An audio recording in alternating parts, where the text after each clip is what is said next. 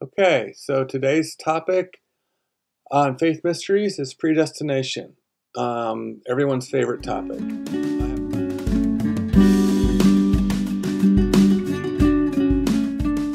I have a friend named Ron that is not a big fan of this topic, and I kind of agree with him on it, as you hopefully you'll see.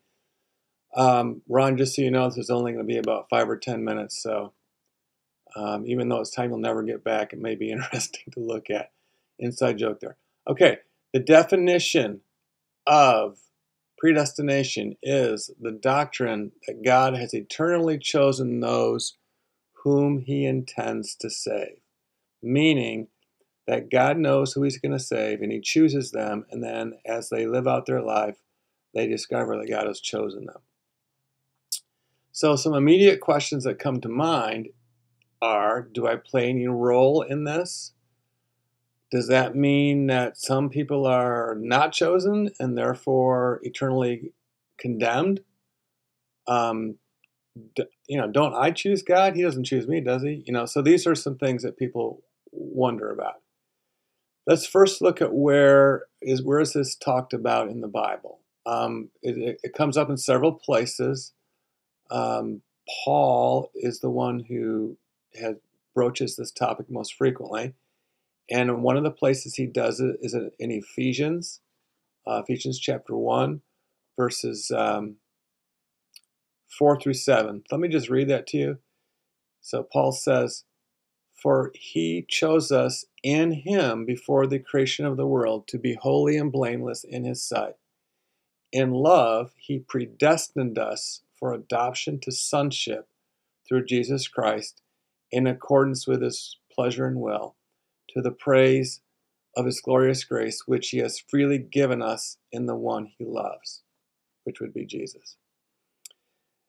So the first thing that you notice about this is this predestination thing. Some people kind of lose sight of what's going on here. Paul is really stressing the eternal nature of God, for one thing, okay? So it's not just that he predestined us, it's that he did it before the creation of the world.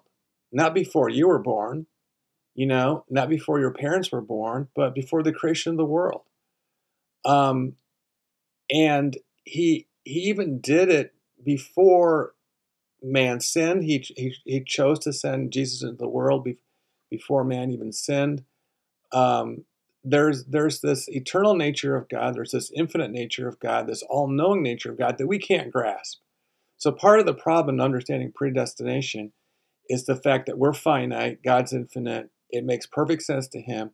It's not going to make perfect sense to us. So this is a perfect topic to be in the category of faith mysteries, because I'm going to talk about this right now, obviously, but I'm not going to be able to fully explain it to you because it is going to be mysterious. And part of the problem is God's infinite view versus our finite view. That's going to create a mystery no matter what. One of the things is that sometimes this stuff is taken out of context. So one of the reasons Paul was talking about this to the church in Ephesus is not to create all this confusion. Oh, am I chosen? Is he chosen? Is there people who aren't? Is there people who are? Does God play favorites? He wasn't trying to bring up all those ideas. He was trying to reassure those people in that church that had accepted Jesus as their Savior and had been baptized, to reassure them that not only did they think that they were saved, but God knew that. And not only did he know that they were saved, but he knew it before they knew it. He's just trying to show how powerful God is and how mighty he is and how all-encompassing his ideas are, and nothing gets past him. So it was a passage of reassurance. And some people that read the Bible look at it and they get all confused and come up with some strange questions. And one of them that people come up with is, well, if God chose some people to be saved, does that mean he chose some people not to be saved? Did he choose some people? Because if you look at it logically from a finite point of view with a limited mind, if a group from a larger group is chosen, then the part that wasn't chosen is going to be left out. So if some are chosen to be saved, then you might argue logically some are chosen not to be saved. But can't be true, in my opinion, for various reasons. One of them is that there's various scriptures where one of them is in 1 Timothy 2, verses 3 and 4, where God says, I want everyone to be saved. Now, how can it be that he wants everyone to be saved, and yet he's chosen some not to be saved? That doesn't make any sense to me. In addition, in the Great Commission, Jesus tells his disciples to go out into the world and teach everyone the good news that he taught them, and just show them all the stuff that they learned from him, so that it wasn't just kept in an isolated area. And it's amazing how that Great Commission worked out, and that from a very small group of 12 until 50 years later, maybe 7,500, until 300 years later, tens of millions of people, and now a fairly significant portion of the earth has Christianity in it. So, if the Great Commission had not been taken at face value, people hadn't heard the good news of Jesus as being their Savior, then it wouldn't have spread like it did. Another topic is, well, what if some people don't hear about God? What's going to happen to them? Well, that's another question for a future discussion. But in my opinion, clearly, God did not choose some people to be condemned and some to be saved, because he wants everyone to be saved. In addition, if he chooses some to be saved and some to be condemned, it would be meaningless, because it would be just like he's just doing whatever he wants to do, and we don't play a role in it. It's like we're robots, and he's saying, okay, this group over here, I'm going to save you, and this group over here, I'm going to condemn you, as if you have no role in it. Now, I want to talk about that a little bit. Do I choose God, or does he choose me? And this is an interesting question, because a lot of religions divide on this point, and even within Christianity, some denominations divide on this point. So, what Paul is saying in these verses is that God chooses us, okay? And I believe that. There's several places in Scripture where Jesus walks up to someone and says, follow me. And then they follow him. So he chooses someone, and then they accept that invitation and they follow him. He did that with Andrew. He did that with Peter. He did that with Matthew. Now, there were some people that he didn't say that to.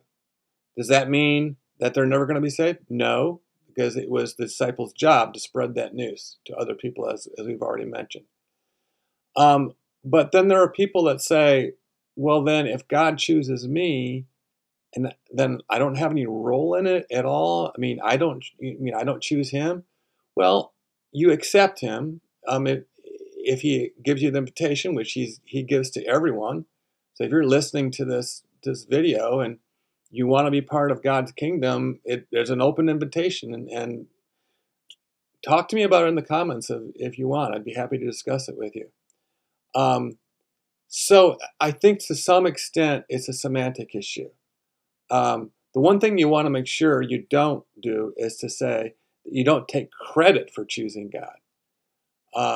Without God first sending Jesus into the world, you'd have no chance of being saved. And he does have a plan for you, and there is an opportunity for each person to have the gospel presented to them at some point in time.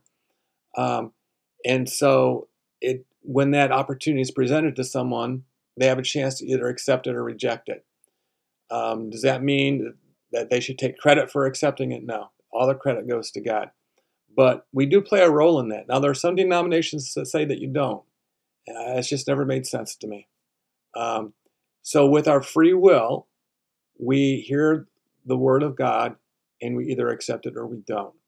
I have, my family has. I wish that everyone did, but not everyone does. So, predestination, tricky subject. I don't know if I helped explain anything at all. There is an element of mystery to it. I think the key thing to understand, God wants you to be saved. He doesn't want anybody to be left out. All right, love you all. Hope you have a great week.